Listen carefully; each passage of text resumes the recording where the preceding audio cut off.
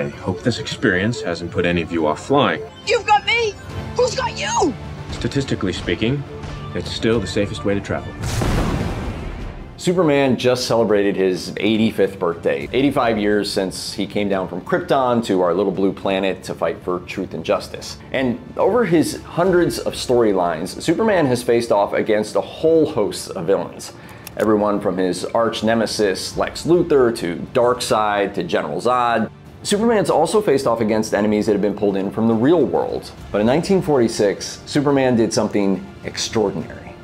This is a history deep dive, and today we're taking a closer look at the story of how Superman took on the KKK and helped knock it on its sheet-covered, hate-filled, racist ass.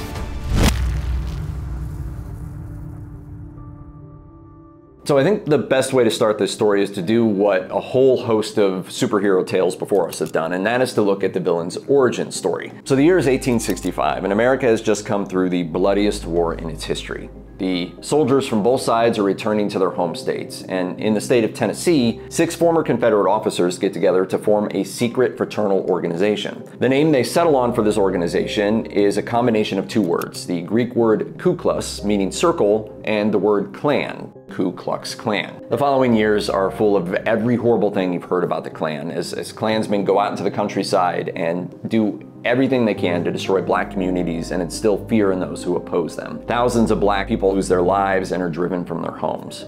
The violence of the KKK is relentless. And in 1870 and 71, Congress passes what's called the Enforcement Acts, which, among other things, gives President Ulysses S. Grant the power to suspend habeas corpus and to send in federal troops to suppress the KKK, a power Grant uses to stop Klan violence and bring hundreds of Klansmen to trial.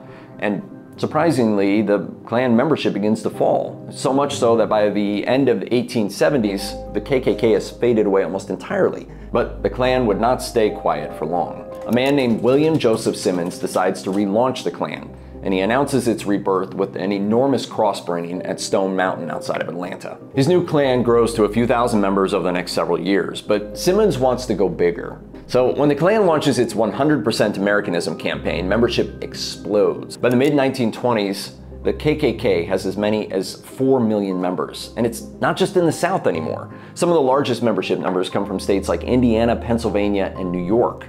But there is one chink in the armor here, and that is that the Klan, in addition to its xenophobia, is also acting as the country's morality police, railing against everything from speakeasies to abortion to political corruption. And that becomes a problem when in the 1920s, several of their leaders are caught in embezzlement, conducting extramarital affairs, and most dramatically, in the case of the Grand Dragon of Indiana, the murder of a young school teacher. These scandals drive people out of the Klan, and membership numbers plummet almost as quickly as they climbed, leaving only the most militant involved as we roll into the 1930s and 40s. And that, my friends, brings us to Superman. In the sky, Chief. It's a bird. It's a plane. No, look, it's Superman! Your name is Kal-El. You are the only survivor of the planet Krypton. You will give the people of Earth an ideal to strive towards.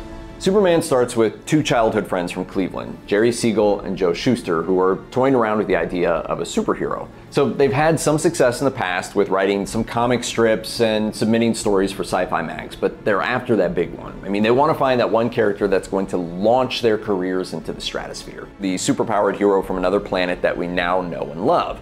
So this is the Superman that they send out to the powers that be in the comics world. And then in 1938, folks at Detective Comics reach out and they expand their comic strip into a 13-page book, and Superman is launched into the world in Action Comics #1 in April of 1938. And it's a hit. So these men will continue to work for DC on and off for decades to come. And many of the aspects of the Superman saga will be done with little or no input from his creators, including the series The Adventures of Superman, which first hit the radio waves in February of 1940. Now, Superman's most famous radio storyline won't air until 1946. But before we get there, we do need to introduce one more character to our story, and he's kind of the linchpin of this whole thing. So this is Stetson Kennedy, and Kennedy is a writer and investigative journalist, and he hates the Klan. So by the 1940s, Kennedy's grown frustrated with simply writing about hate groups, and he wants to take real action to stop them. So he takes it upon himself to infiltrate the KKK at its heart in Atlanta, Georgia. And this gives Kennedy a front row seat to the next attempted revival of the Klan. In late 1945, the head of the Klan in Georgia, Samuel Green, proclaims the return of the Klan with a series of cross-burning ceremonies on Stone Mountain, the same location Simmons had begun the previous Klan wave 30 years earlier. Working with at least one other informant, Kennedy began to pull back the curtain on the inner workings of the Klan, and he makes two important discoveries.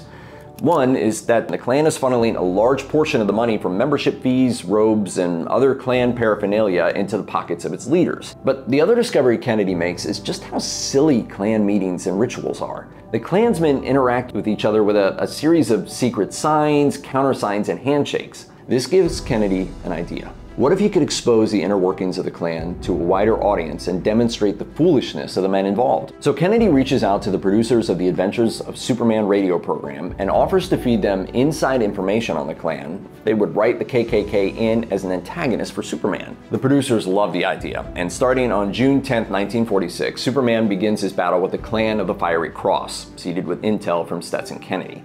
So here's the basic premise. The Klan of the Fiery Cross has turned its hatred on a Chinese-American boy named Tommy Lee and his family because Tommy has replaced a white kid as the starting pitcher for the local baseball team. Superman must save Tommy and his family from kidnappings, a bicycle bomb, drowning, and a sniper's bullets, among other things. But in the end, the Klan and its leader, the Grand Scorpion, are brought to justice, and Superman, Jimmy Olsen, and friends are off on their next great adventure. Yes, admittedly, it's a little hokey to our modern ears, but the show did several important things.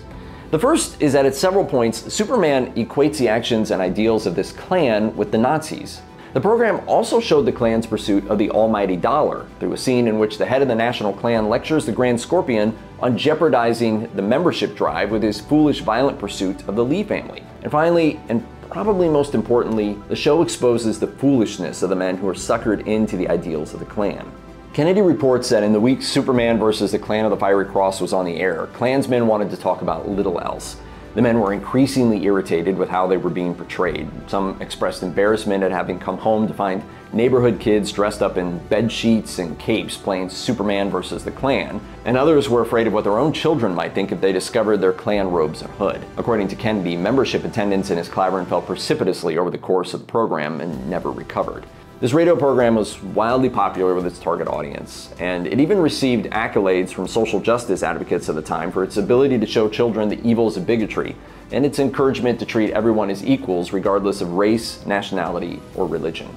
I think it could even be argued that the Klan of the Fiery Cross was the first program to demonstrate to corporate sponsors of the time that these radio shows could be about more than just entertainment, but they could be used in the fight for social justice, a fight comic book stories of all forms continue to this day. This third wave of the Klan never materializes, and while they would rise to public consciousness again in the civil rights movements of the 50s and 60s, the Klan would never again reach the heights of power it had in the 20s and 30s. And while there are certainly many others who deserve credit in socking it to the Klan, I certainly like to think that Superman, the ultimate immigrant from another planet, played at least a small role in the downfall of one of the most hateful villains in American history.